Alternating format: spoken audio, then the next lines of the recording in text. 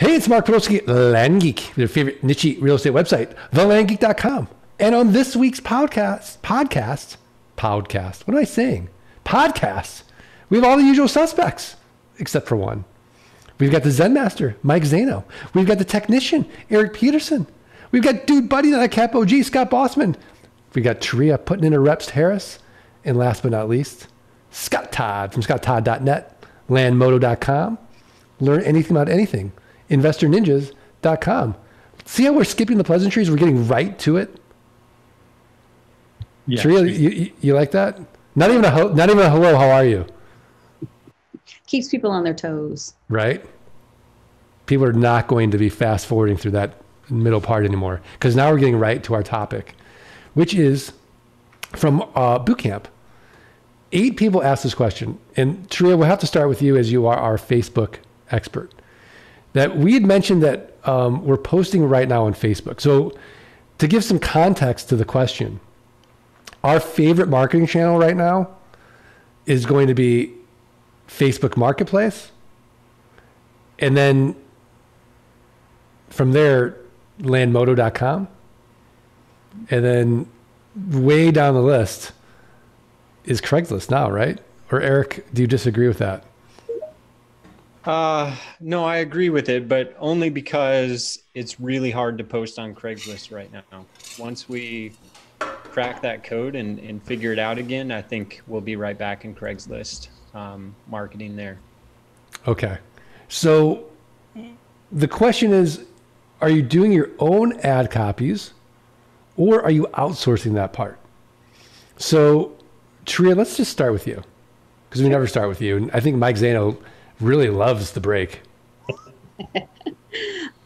So the question is, are you doing your own ad copy or outsourcing it? So if you're asking me personally, we outsource our ad copy, mostly because it's time consuming and it becomes very redundant, and just having to come up with, catchy topics and things to write. For me, I did not find that fun at all. And my time was better spent doing other things in the business than trying to come up with, ad copy. If that's something that someone enjoys doing, they have the bandwidth to do, and, their business is running smooth and they just have all this extra time, I don't see anything wrong with someone doing their own ad copy. But if we're trying to follow the model that's been set forth, you don't want to spend a lot of time in the trenches doing things that you can hire someone at a decent price to do for you. So I'm not a fan of people doing their own ad copy. One, unless they just don't have the money to pay someone to do it. I'm not a fan of that at all. I think our time is best spent working, more logistically on the business itself and less, into the mundane tasks. Well, I'm going to agree with you. There's no one more ambitiously lazy than myself. But let's ask Scott Bossman. What's he doing? Oh, yeah, we're definitely outsourcing ad copy for all of the advertising platforms that we're listing land on. I would say, though, that I think it's important for people who are new to the business to write their own ad copy when they're first starting out, so they can learn the intricacies of what works and maybe what doesn't. Now, I don't think you have to do it forever, but I think you're going to get, Mark, one of my favorite modules that you do at Bootcamp, which is coming up, is your marketing module. People learn so much in that, and they come away, and people even sold a property last time at Bootcamp, implementing what, you taught them and what Teria taught them. And that was really cool. So I think it's important for beginners to take action and do that. But yeah, once you've done it, once your training wheels are off, once you've done it, a number of times, you outsource it and move on to the next part of the business. But for me, it was valuable knowing what worked and what didn't, and how I was going to implement that going forward in my business to make it successful. No, I think that's a great point, because what you're basically saying is, we're saying you should delegate not abdicate. And if you just give it to somebody, then you're abdicating. You need to know at least a deep enough level what they should be doing, how they should be doing it, how much time it should be taking, and then be able to measure and manage the results of their work. And if you haven't done it yourself, then you have no context on whether or not they're doing a good job or not. So I think that's a really, really good point. Zen Master, Mike Zaino. Well, this is probably one of the times you'd want to go first on the podcast because they've said such wonderful things. I mean, really, I agree with everything Teria said. Scott Bossman made a great point about you should, learn to do something first. But I don't know if that's always the case too, because as I'm thinking and I'm hearing in the background, they're putting a wall in my backyard, a retaining wall. I wouldn't want to go learn how to do the retaining wall before I hire them, right? I just got different prices and realized that it's a good price. So I think there's some things in the business that we can sort of look at more objectively and look at the pricing and look at the associated costs and get what are some of those things? Let me just jump in. What are some of those things you're like, you don't need to know this. Just go ahead and outsource it right away. Yeah, I think the ad copy could be one, actually. I think that if you look, there's enough people out there that do ad copy you could find on Upwork or you could find on other platforms, even Fiverr, and you could get an idea of what the going rate is, right? It's like you're going to have someone come plumb your house.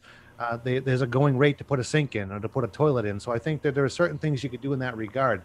There are certain things that probably you wouldn't, like picking an area or building, pricing an area. That's a little different, right? That's got some more intricacy to it. That's very specific to our business, and there's not a lot of people that could assist you, right? That's something you have to do yourself. So I don't know. I don't want to be the devil's advocate on the podcast, but I'm saying that there are certain things that you could definitely get a sort of a measure from the from the market of what these things are worth, and then just say, you know what, I don't know, but I know it's going to cost me $20 to get four ad copy or whatever it might be, as an example. I know I don't want to spend however long it's going to take me to do that. I'm comfortable with that price. It fits into my budget. Yeah, no, I like the devil's advocate piece of it for sure, and I think there are some pieces of it that you don't need to go and learn Excel. You can just go on Fiverr and have somebody scrub a list. I agree. You don't have to do that piece yourself. I do think that there is some value to knowing enough about marketing to even just say, this group over this group and this price over that price is better. Because if you're just abdicating it, how will you even know what a good job looks like? Right. How will you even know if they're doing a good job, right? It's like the blind leading the blind. So I disagree, Mike Zaino. Well, some people, that's, I thought you might. Some people, I thought you were agreeing the whole time, not just throw a curveball at it. But it's like, some people, they'll hire a plumber and they don't even double check it. They're like, I just think it was a great job. Like, that guy came in, showed up, knocked it out. And you know what? It's $20 for my ad copy. He did a great job. Maybe I could have got it for 10. How dare you compare plumbing to ad copy? This is, how far off can we go on this metaphor? Why don't we agree with me the whole time? Why not just compare it to rocket science? I thought you were agreeing with me the whole time. It threw me a curveball. So if we're on that mode, I'd say I disagree with the quick opening because I feel like it's not warm and fuzzy.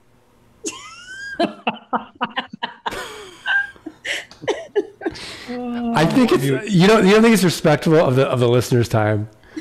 I felt like I was going to say hi to you, and then you just skipped over me. I felt like you put your hand out to shake their hand, and they just go like this. I don't know. I felt kind of betrayed myself as a participant. That's a big word right there. Betrayed on the opening. You know what? You're entitled to your feelings 100%, and I'm going to take it as feedback. Feelings were hurt. That's a good point. And I just want to officially say, hi, Mike. How are you? Hello, Mark. It's nice to see you. It's good to see you. So I'll go on mute now. So Teria has her view of saying, yeah, I'm outsourcing it. Scott says, yeah, I'm outsourcing it, but I think you should do it first. Mike has his view. Well, it's just like hiring a plumber. Just get the best price for it. You don't even need to know what good ad copy is. As long as the toilet flushes, good enough for me, and it was at the right price. Erik Peterson, how do you feel about it? Like everybody else, it's something that's outsourced. In terms of Facebook in particular, the way that we operate there is I have various posters that are posting our ads on Facebook, and they are actually responsible for writing their own ads. We provide resources in the form of long-form marketing content for our properties and other example ads, but ultimately they put together those ads under my guidelines. And I like that strategy because it means that each poster is going to have a little bit of a different personality and tone to their ads. They're not all the same that way. And we get more variety out there in the marketplace. So that's what we do. Okay. I love it. Mike Zaino, what do you think? I think it's good, but Mark, just for clarification, I didn't say I would want shoddy plumbing. I didn't want to say that I didn't want to say I want junky ad copy. That wasn't the point. No, your point was like I don't need to go become a plumber. To know what a toilet looks like properly installed. Right, exactly. And I just think that it has to do more than flush. It has to not leak. It has correct. To be seated possibly. You don't want to be wiggling around on that thing, right? You want that thing to be seated properly. But yeah, my point is that you know enough about what a good toilet how it should work and the plumbing should work. And to Scott Bossman's point, you should know enough about ad copy to know, is that ad copy leaking? Does that ad copy flush? Well, there is a litmus test. Which is a lead, correct? Correct. You get a lead? Do you get a qualified lead? Yeah. I can, like Scott Todd right now has just been biting his lip. I'm just waiting to see where he falls on this equation. You can just see like he's chomping at the bit. He's been biting his lip. He's like the self-discipline for him not to jump in. I'm not sure if it's earlier. coming down hard on me or you, Mark, but I'm ready to find out. Look at this. Look at that Cheshire smile, like a Cheshire cat.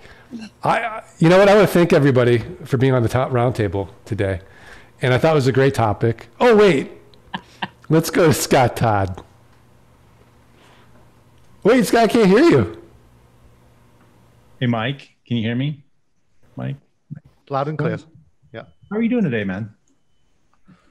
I'm a little flustered right now. Are you going to make it worse? Listen, you're going to call my phone? I don't know what's about to happen. Mike, listen, man, I want to tell you, you and I were like brothers the other day because like you, I actually put out a fire. I was very proud of myself. Oh, wow. And I have a lot of respect for what you do. And like the work that you do, I literally put it out with my 2 feet because I was driving down the street. I saw some smoke. I made a U-turn. I tell my wife, the median's on fire. Went back. I stomped it all out, made sure it was all clear and left. I smelled like fire. Just a little thing, man. I smelled like fire. You put the shirt on I gave you? I went home and put it on. Yeah, I told my wife, like, how do I look? Fire, honorary firefighter. And Mike, I got to tell you something, man. I know you like curveballs, so you got a curveball today. Hey, Mark, since we're talking about like outsourcing first, did you learn how to change the tire on your? Did you learn how to change the oil on your car before you got someone else to do it, or did you recently, like when you had an electrician come in? Did you sit down there and try to figure out how to do the switch first in order to hire the electrician first, or what did you do? How did you do that? Okay, again, this is not a good analogy. Why? So, because it's not. It's just not. Why? Yeah, I'll tell you why. I'll tell you why. Okay, so. Because I'm managing a land investing business. And I need to know how to manage it. There are certain specific things in life that I don't know enough, and I will never know enough to even manage. And to Mike's point, as long as it flushes and as long as it doesn't leak, good enough. Now, that being said, I would spend time looking at Yelp reviews for a good plumber or a good electrician or a good car mechanic. I'm not going to go to school for those things because they're not a good use of my time. My hourly rate is way higher. That's why I outsource it. And we're all outsourcing our marketing. But to Scott Bossman's point, we want to delegate it. That's why we don't want to abdicate. We want to know enough. And Scott's not saying do your own marketing for a year. He's saying do it once. Okay. Well, here's the thing. I'm not opposed to writing an ad or everybody write an ad one time. It sounds like you are. In fact, in flight school, we actually write an ad, especially like our last class. I made them write an ad live on the call and post it. So that's not the point. But the point is that, if a CEO comes into a company, the CEO is not going to sit there and try to write an ad. He's going to say to the marketing team, do your best. Now, if you're a marketer, if your degree and your expertise is in marketing, well, I would tell you, you're kind of crazy to give up the marketing just because you don't want to market because you want to be the CEO. That would be the last thing I would give up. It would be a lot like people who say, hey, I don't like sales, so I'm going to give that up. To me, I didn't really love the sales side either. I mean, I would do it, but I didn't love it. But you know what I think that I think the last thing you should give up is sales, because the most important part of the whole business is making the cash register ring. Now, I might have a skewed viewpoint of that, but without sales, you have no business, period. But when it comes to something like simple as writing an ad, I don't think that you have to sit there and write an ad. If you understand what you're looking for and you understand like what an ad looks like, and how do you understand what an ad looks like, go look at one. Now, if you're not getting leads, well, then maybe you have a problem with your ad writer. But I do think that you should spend more time, instead of writing the ads, maybe spend more time thinking about the type of people that you're going to attract, so that you can tell the ad writer, this is the type of person I'm trying to write this ad for. That's and to Mike Zaino's point, because I've given him such a hard time, we have 2 coaching clients who've graduated from our community. They know the land business. They've trained a team of VAs. So you can go to landvaforyou.com and hire an ad writer for Facebook. And they already been trained. They already know enough. So to Mike Zaino's point, yeah, that would be your plumber, right? Or to Scott's point, that would be your electrician right there. They have already been trained. They know what they're doing. And in that sense, that would be truly delegating. And to Scott's point, that would be being an effective CEO, because you make no money writing ad copy. And to Scott's point, I've said it before, the last 2 things I outsourced were county research and sales. Because without either one of those, you get your county research wrong, the whole process just breaks down, for number one. And if you don't sell, you're right. You got, that's the fuel that drives the business. So I think everybody had a really good point, even Mike Zaino. Teria, what do you think? I think both points were extremely well articulated. I think just to kind of sum it up is, yes, you should outsource. Should you be familiar with the marketing process? Absolutely. But then there are also checks and balances in place, like statistics and going in and taking a look at the ads. And that goes back to you delegating and not abdicating. Even though you've delegated the content to the copyright to someone else, it's still our responsibility as a CEO to make sure it's effective, and going in and looking at our leads and checking the statistics, how many views, how well is the ad content doing. I love it. I love it. So I thought it was a really good topic, for sure.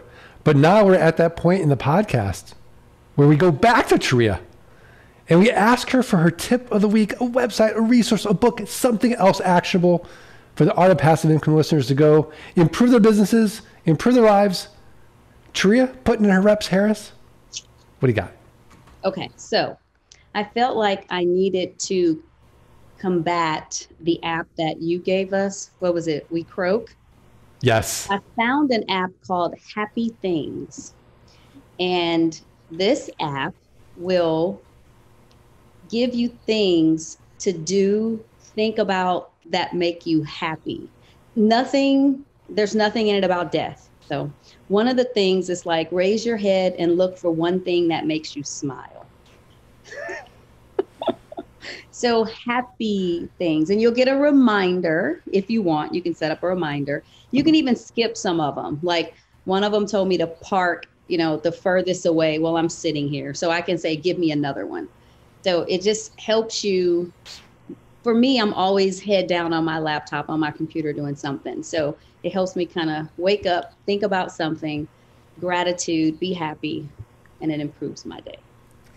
Yeah. So I'll make a confession. I did download that app as well, and I have been doing it every day. Oh, yeah. And I'm like 6 days in, and it's not as good as WeCroak. I was going to say, compare it to WeCroak. Because WeCroak reminds you 5 times a day of your mortality, and then puts you into a state of gratitude that, hey, I get to do whatever I'm doing, not I have to do it kind of thing. And then I get to share with you some of those wise quotes as well on Voxer, which even Mike Zaino seems to appreciate from time to time, the Zen Master. Are really good, though. Well, yeah. I was thinking we don't really need to get the app. If Teria gets it and posts it on the Voxer, we could have the benefit of both apps since we get them anyway. It'd be perfect. We don't even have to get it. Yeah, exactly. That's a great tip. So I want to thank the listeners, remind them that today's sponsor is Flight School, and you learn how the next 16 weeks and really transform your life. And start going up that mountain of land investing with somebody who's done it thousands and thousands of times. With Scott Todd as your Flight School Sherpa, he's going to take you up there quickly, safely, efficiently.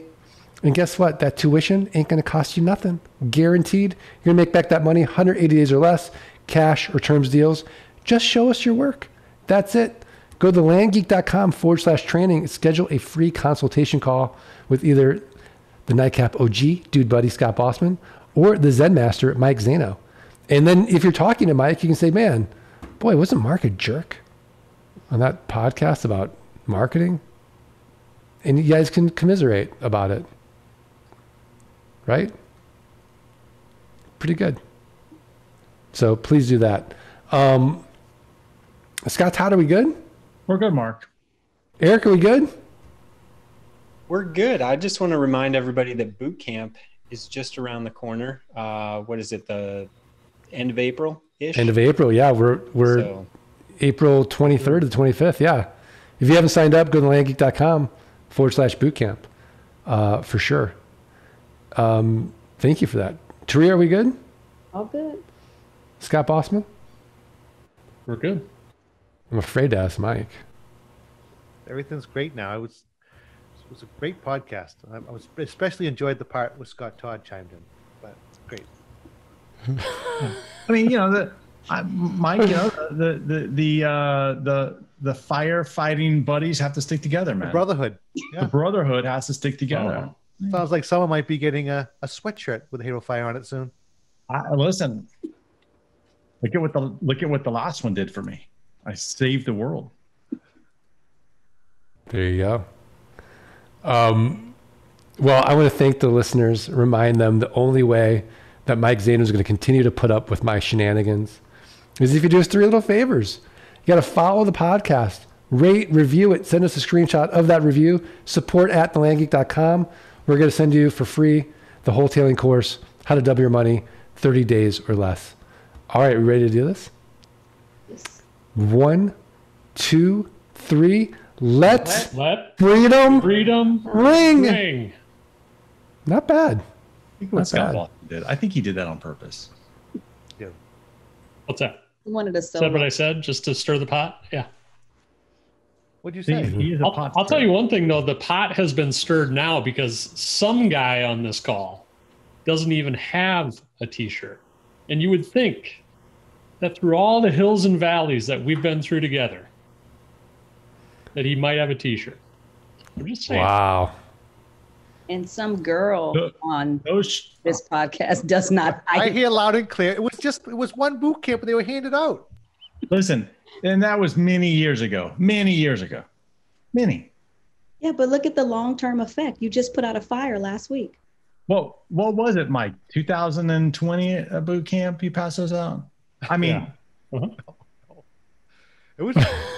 It's under the table. I know. Still stirring.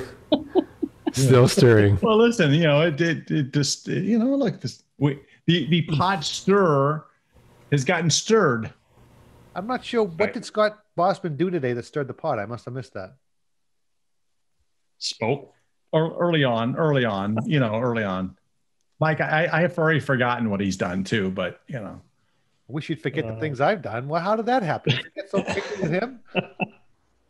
Well, the problem is that Scott Bossman provided. I guess it wasn't Scott; it was somebody else. Provided a picture that is forever ingrained in my brain. So I have never worn a bald cap. Yes, that's the problem. That's the problem. I did not ever wear a bald cap. It's okay. It's all right, Mike. We're good. We're good. So, on a side note, I got to give a shout out to Paul Flanagan. I've watched his scene in Your Honor. Did you guys see Your Honor yet? Oh, yes. Good to see you. Yeah. It was great. He was great. So, Paul, if you're listening to this, well done. Well done. It's kind of cool arguing with Bryan Cranston. I don't know if he's arguing with him, but they're going back at it. They're going back and forth. I messaged him. I'm like, how many scenes? How many takes did that take? I don't know. I didn't hear back. I don't know. He'll get back to me. He's probably on set. One take, baby. One take. One take. Thanks for listening to the Art of Passive Income podcast. Start your journey at www.thelandgeek.com and www.scotttodd.net. Rate and review the podcast and email support@thelandgeek.com. Your screenshot for a free passive income launch kit.